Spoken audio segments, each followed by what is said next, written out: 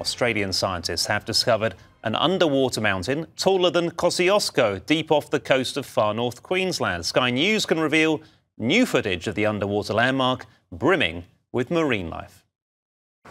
Hundreds of kilometres off the coast of Townsville, a CSIRO research vessel fires sound waves deep into the ocean, hoping to map a shipping hazard.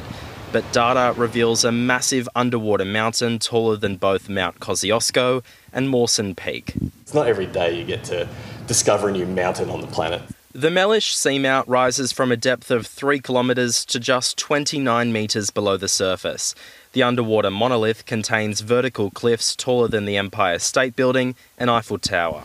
We sort of describe it as like a collapsed creme brulee. It features a lot of very steep vertical cliff faces, and so we go from deep abyssal plain to coral reef. So it's quite a varied ecosystem. High-resolution cameras lowered onto the peak reveal a reef brimming with sea life. Approximately 100 feet below the surface, it's among the deepest known coral habitats on the planet. So there's a high-resolution camera that takes photos every couple of seconds, and that's what the scientists on board use to zoom in and look at creatures that you wouldn't see in video.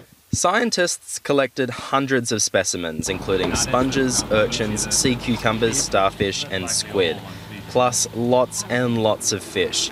2 zoologists on board the vessel were left stunned. Both of them suspect there are a number of new species that they've discovered, as well as new distribution records, so species that have never been recorded in Australian waters before or haven't been seen since their discovery like 30 or 40 years ago. The discovery comes as the CSIRO undergoes a major shake-up. There are currently 350 jobs on the chopping block on top of 800 positions lost last year.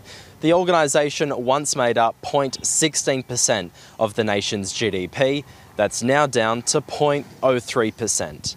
There's so much we do not know about our oceans. So voyages like this are really important to our understanding of what's down there so we can protect it and manage it.